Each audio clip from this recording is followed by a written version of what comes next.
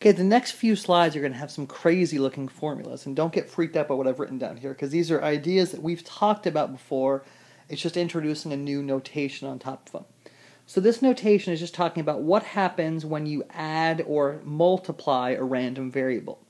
Okay, and think about my example I used in class over and over again with the way I curve a test. So let's say x is the score a student gets on a test. Well, what if I give everybody 5 free points? So in other words, what's going on there? I'm adding a to some random variable x. In this case, a was 5. Well, what happens to the mean on the test? Well, sure enough, it goes up by 5, right? So actually the formula is the mean of a constant a plus a random variable is just the constant a plus the mean of the random variable. That's an idea that we've seen before. The notation's weird, but the idea is the same thing. Now, what happens to the standard deviation of a constant plus a random variable x? Well, we talked about if I curve a test by adding 5 points, the standard deviation doesn't change, right? So this formula just reflects that. The standard deviation of a constant plus a random variable x is just the standard deviation. The standard deviation doesn't change. This formula talks about what happens when I multiply, so a constant b times a random variable x. If I curve everybody's test by doubling everybody's score, well then the mean of everybody's score doubled is just 2 times the mean of what it was before. And standard deviation, if you double everybody's score, the standard deviation doubles. So don't freak out with this notation. It's just, this is ideas we've seen before, just in a little bit of a goofier notation. Okay, so this is an example just illustrating that idea. So it turns out the average temperature on some tropical island is 25 degrees Celsius, and the standard deviation is 5 degrees Celsius. And so we're going to say let me get another color here, good. Let x be the temperature on a random day. So really in terms of just notation, that's really all this example is illustrating. They're telling you that mu of x is equal to 25, and sigma of x is equal to 5. And now we're going to say, well, let's let y be the temperature, not in Celsius anymore, but in Fahrenheit. So the question is, what is mu of y and standard deviation of y? Well, it works the way you think it does. And it turns out the formula is, when you convert Fahrenheit to Celsius, Fahrenheit is 9/5 times the Celsius number plus 32. You may remember that from some science class. So if I want to find y here, the formula is, so I want to find what is the mean of 9/5 x plus 32. Well, that's just, means work exactly the way you think they are. It's going to be 9/5 times the mean of x plus 32, which is 9/5 times 25 plus 32, and it turns out the mean is 77 degrees Fahrenheit, which is a nice balmy tropical island. Standard deviation, this is mean of y, excuse me. Let's find standard deviation of y. Well, in the standard deviation of y, the 32 doesn't matter. So we're finding the standard deviation of 9/5 times this should be 9/5, excuse me here. Notation's getting bad. 9/5 x plus 32. That's a 32, trust me. I'm writing small here. That's just 9/5 times the standard deviation of x, which is 9/5 of 5, which is 9 degrees. Got a little small there, but you can understand the idea. Okay, it's exactly things we've seen before, just written in a goofier way. I really think that everything we're doing in this chapter 7 is ideas we've seen before with new notation. This is the first idea I think that actually we haven't really talked about yet. So this is the idea of combining random variables. What if you have 2 random variables, x and y, and you want to just add them together in some way?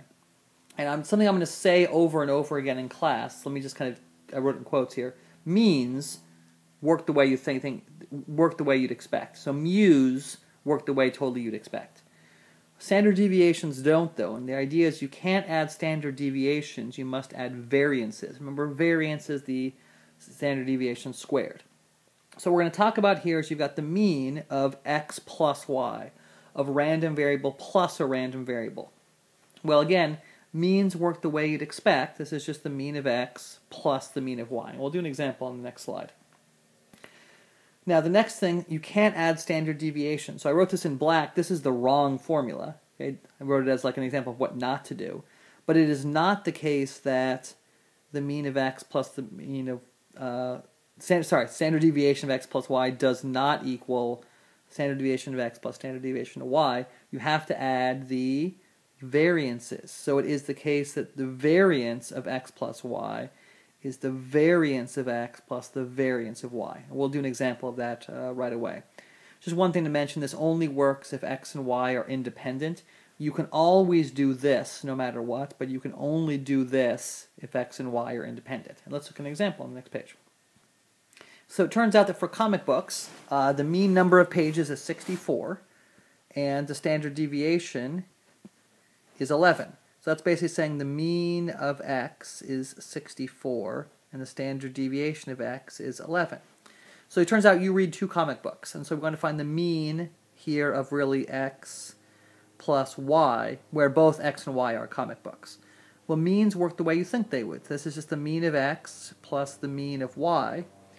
That's just going to be 64 plus 64 is 128. Now, standard deviations don't work the way they want. So if we're finding the standard deviation of x plus y, it's not just 11 plus 11. We have to think about it in terms of the variance. And so this ends up being variance of x, again, variance of standard deviation squared, plus variance of y. Well, these are both 11 squared plus 11 squared. That's going to be 121 plus 121. That's going to be 242 is the combined variance. And now we're going to say the standard deviation of x plus y is the square root of 242. And I get 15.56.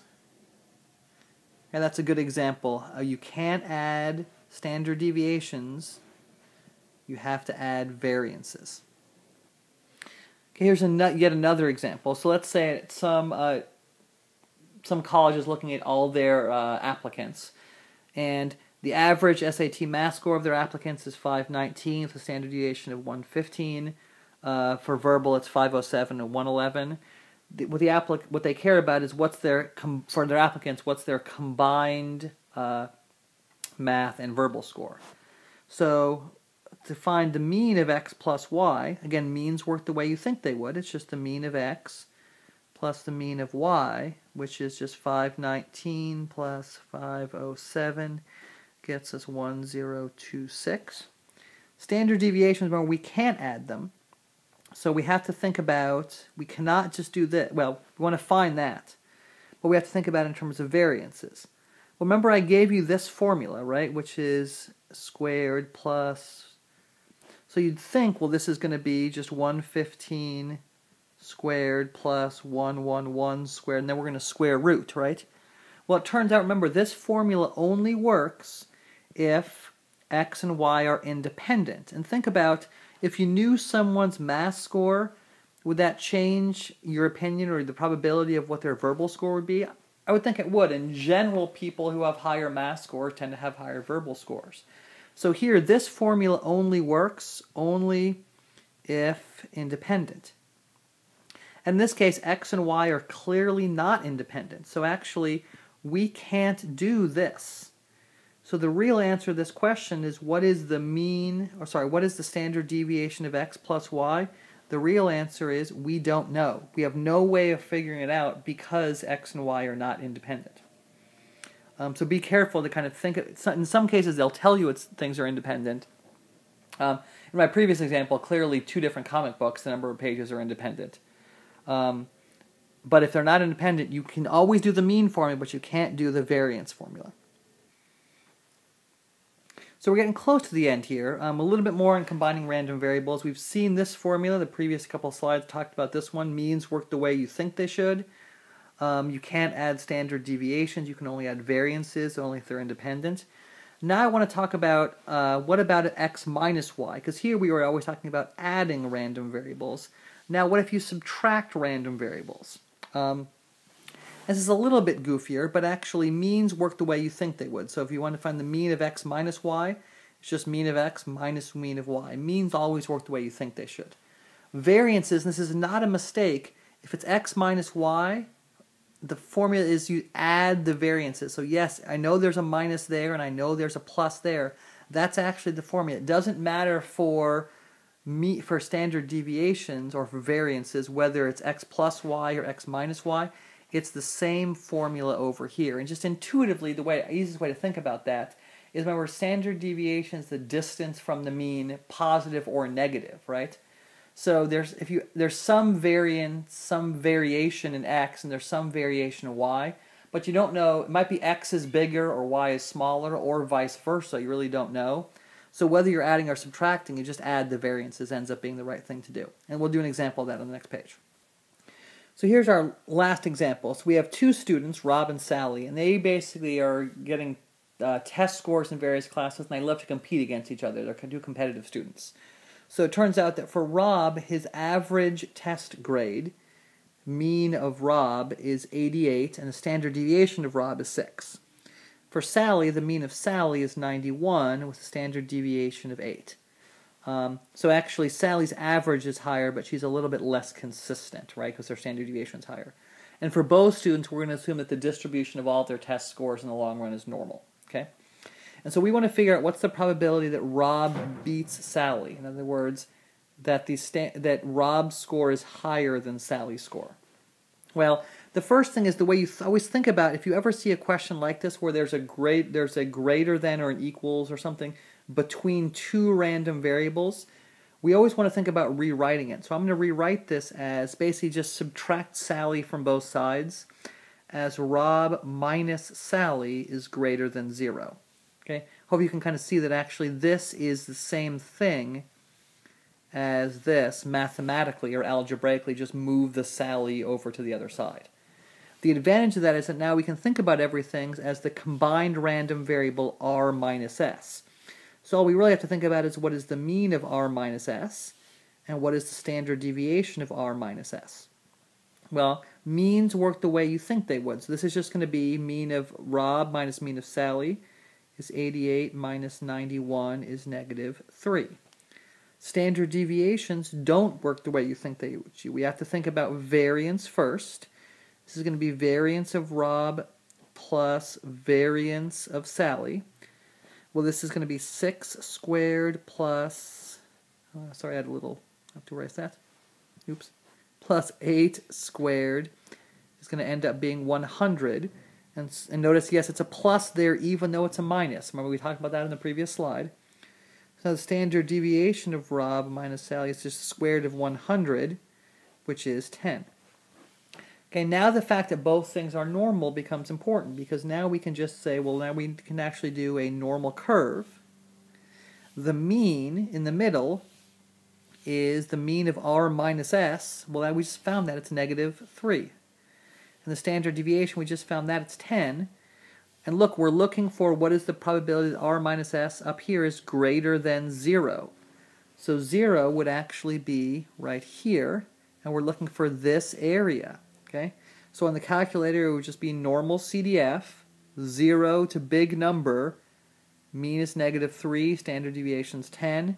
And trust me, when you get that on the calculator, you get 0.3821. Okay? Which I did just doing normal CDF, 0, big number, negative 3, because that was the mean, 10, because that was the standard deviation, and 0, because we're looking for this 0 right there. Okay?